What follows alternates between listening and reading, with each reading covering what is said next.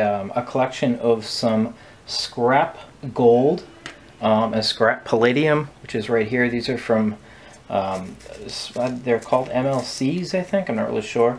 I've collected these through computer chipboards and cell phones and all sorts of, you know, little electronic components. They do contain a metal called palladium. Palladium is a precious metal. It's, you know, it's an electronic component. These are more or less capacitors, and they're ceramic and a small amount of palladium inside. And what I do is I just keep them in this little container here amongst my other things. Also, what I have here is I have gold. This is gold and some other kind of composite metal. These are all from pins, from, you know, cell phones and computers and things like that. So I've managed to save up, you know, and separate this stuff over time. One day I might process it further and possibly melt it down into, you know, mini ingots or something like that. You know, that involves using you know, acids, corrosive acids, so you have to be careful. I've looked on YouTube. There's a lot of great videos on there that show you how to do that, but you have to do it right. So anyway, I don't have a scale right now, so I can't weigh it, but I'll eventually get a scale, and then I'll know what I'm dealing with here. But anyway, yeah, that's the mixed gold metal. These are over here, gold fingers. Show you what I have here. And the thing with these is these are, everybody's familiar with these, computer chip boards, televisions, all sorts of things like that. They contain a very fine layer of gold. They're, you know, so many microns thick. They could be like 9 or 10 or 11 or 20. I don't really know. I mean, usually the older the electronics, the thicker the gold will be. I'm not sure how old these are, but nonetheless it's there, and it's ready to be processed. And you can see here there's SD cards and whatnot. This looks like it's a Wi-Fi adapter for a computer, a laptop or something like that. I've got two of them here. Yeah, so I just save all the stuff, and like I said, I subdivide it. And when I started with the collection, I started with some basic cell phone pieces that I'll show you those in a second. I'll put these back over here. I mean, I'm not really sure what I have in dollars wise here in gold. I mean, it has to be obviously processed finer and finer into some kind of more pure form, but maybe one day I'll get around to doing that. I don't know. Oh yeah, these right here, this is cool. These are like the smaller pieces from cell phones.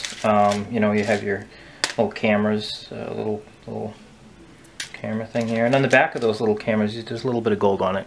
Isn't much, but you can see it, you know, right there. And there's all sorts of little pieces, little connection points. Those are gold. Pins, those are gold. What else we got here? Well, yeah, mainly connection points, small tiny little pieces. This little thing right here. But yeah, like I said, I save them. I put them in a little plastic thing over here. And, you know, I let the collection grow. This, you know, collection has been growing for a couple of years now, maybe 2 years or something. If I find a cell phone that somebody's throwing away, or an old laptop or something like that that's of no use, I will take the time and take it apart and try to get it as, you know, disassembled as possible, and just kind of organize all the pieces here. And, you know, it's a tedious, boring job, but, you know, I guess so is gold mining. But this is the modern day gold mining in 2020. You know, this is how it's done with electronics. Some people have a lot more than this, you know. Other countries do this stuff. You know, India and China, they're pretty proficient with all this stuff, and some people know how to deal with the acid processing, and they're familiar with it. I haven't been involved with that yet. I think one day maybe, but you really got to know what you're doing with that stuff. So that's just some of the little pieces I have here. Okay, put that back over here. What else here? Yeah, even, you see, there's gold even in the ribbons. The ribbons even have gold, you know. It's not a lot. I mean, these are really thin, but they're just, they're there. I mean, you can see it. You know, I just cut them off, cut off the ends, and you know, that sort of thing. But yeah, that's pretty much it with that. And in a minute I'll show you some of the pieces that I have here that have a, you know, more gold than this. This is just the little ends, I call them, you know. So like I said, it's a boring job to do this, but I'll put those back. Okay. And then these ribbons too, I'm not going to bother spilling it out, but you can see there's all little connection points in small amounts. What I've noticed is over time, some of the phones that have the most amount of gold are the older ones, like this. This is a, you know, some sort of cell phone. You can see that's, you know, it's a pretty wide area you have there. You know, this probably is something of a larger cell phone, probably from the early 2000s. I mean, give or take, I don't really know for sure, but I mean, clearly you can see that that's, you know, that's a wide area right there. I have another one over here that's like that too. Let's see. This one's pretty generous. It says Qualcomm, so you know that it's a cell phone. I don't know if there's any dates on it, but yeah, that's pretty nice. So I'm lucky to find those. And then of course, these are the flip phone types with the dial pads. The connection points as well, those are gold. You know, yeah, sometimes they have silver on the other side of the buttons. There's a little round silver thing, but yeah, that has some gold on it. The RAM chips, these are computer RAM chips. These have, you know, a fair amount of gold. These came from a desktop computer, Corsair RAM, and I've got another one over here too. So check that out. These are pretty generous with gold. And I have also come across this. That's pretty cool. Again, these are not solid gold. These are just, you know, plated, and you know, they use that for connectivity properties. You know, so I'll put that back over here. These are some of the bigger fingers. I actually put a piece of tape on it back, so you can, or you know, so that I can keep it a little more organized. Over time, I've gotten more organized with this stuff, so you know, that's been the goal. Try to keep it. These are some more gold here. These are really thin. SD cards, data cards, different electronic devices. You know, like another piece of tape that I keep in the back just to keep it all together. Singular, wireless. So. And oh yeah, these right here, CPU chips. These little little prod points. I've got a few of these. You know, right here. These are cool. I've got a couple more over there, 7 or 8 more. But yeah, these are good too. You know, I haven't further taken these apart yet, but they definitely contain some sort of gold. That's a nice one. This one seems to have the most. It's probably an older CPU chip, AMD in 1998. So those are the ones that had the 2.2 volt core, 3.3. Yeah, the newer computers, they just don't have as much gold. They wanted to cut back, as you can see. This is probably a much newer one, and so is that. It's a Pentium 4. You know, so much less, as you can see. You know.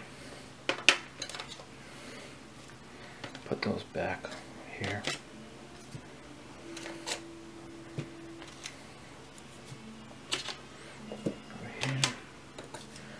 The newer cell phones. This is what's in the newer cell phones.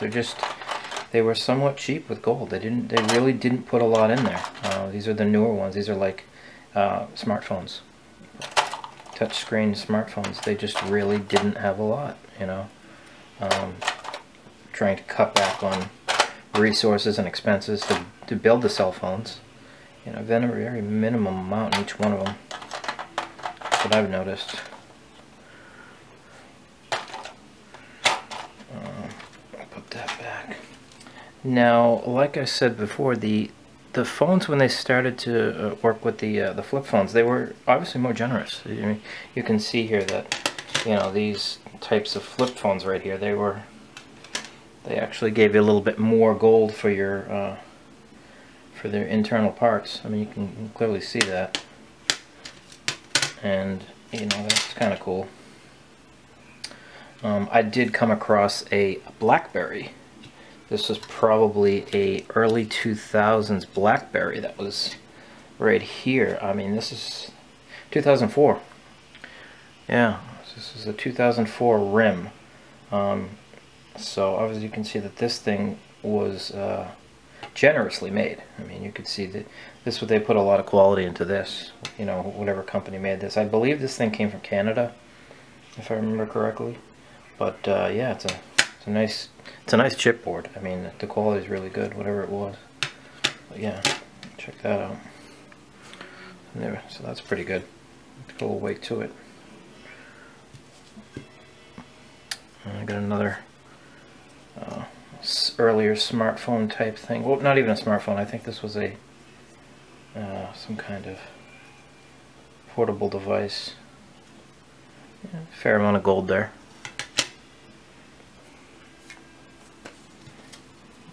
These things here, and just little bits and pieces, like I said, not much, but just something. These here came from television sets. As you can see right here, they are some sort of chipboards. I don't know exactly what, but they're inside. I think they process the picture quality or something. I don't really know, but. And here's another one right here. Yeah.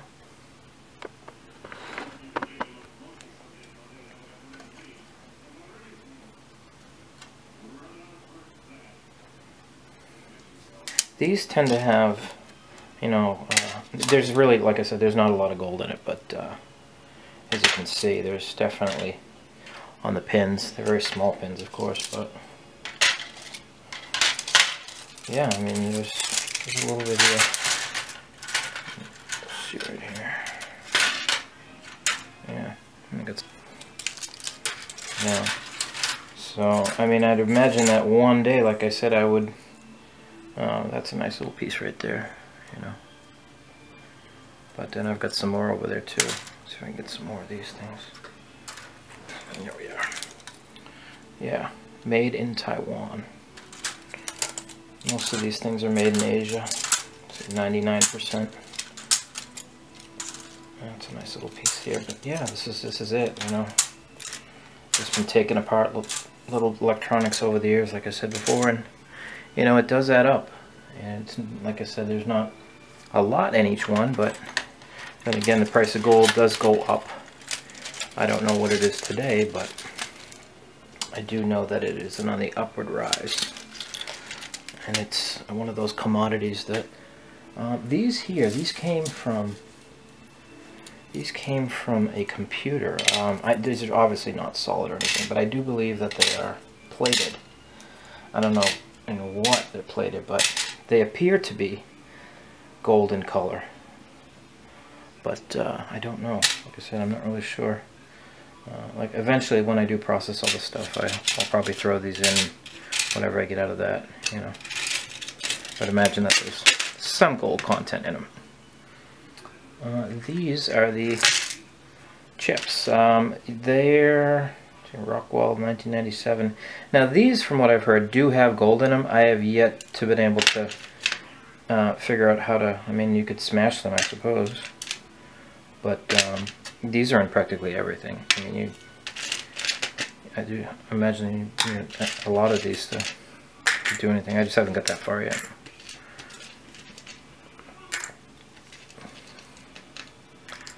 So yeah, that's pretty much it. Well, like I said, thank you for watching. Check out my YouTube channel. Most of my other videos have nothing to do with this stuff. I do a lot of video marketing, restaurants, local Southwest Florida stuff. So yeah, check it out. Give me a subscription. I'd appreciate it.